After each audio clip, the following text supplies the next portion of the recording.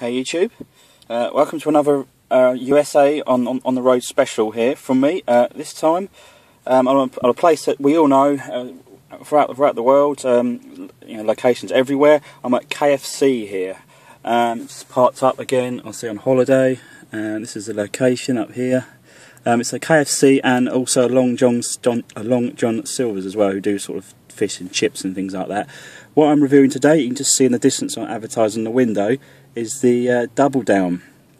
Here it is. Here's the box again. The Double Down is something I've had before a few years ago now, when it was sort of a big thing and over here how bad it is for you and all the calories are in it and things like that. And it went away for a few years, but it's come back now for I think about a month to 2 months, just as sort of special over here.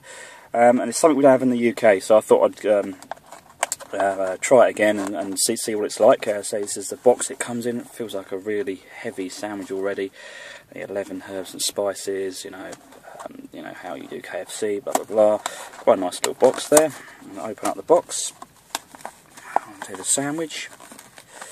A very messy sandwich. In a second. There we go.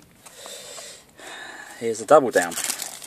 Basically, the Double Down is, they say they've replaced the sort of, it's a chicken sandwich basically without the buns, without the bread. Basically, they've swapped the bread for 2 more pieces of chicken. So yeah, what you got in there, you've got your baked piece of the chicken, you've got some kind of cheese, and you've got the Colonel's sauce on it. These things are something I don't think you're going to want to eat often, to be honest. I think it's looks quite messy. Smells quite nice, but it looks already quite greasy. Yeah, this was I've got a medium combo. This was $7.49. You get, and with that I got the sandwich, the Dr. Pepper, and a side of mac and cheese. This is that's nice and hot as well, but I won't review that today. I'm just going to review the sandwich. Anyway, so I'm going to set you down on the dash and take a few bites, and I'll let you know what it's like.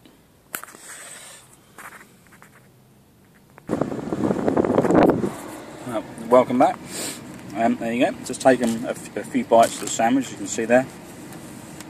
So, show you a bit more. Look at that. There you go. First impressions.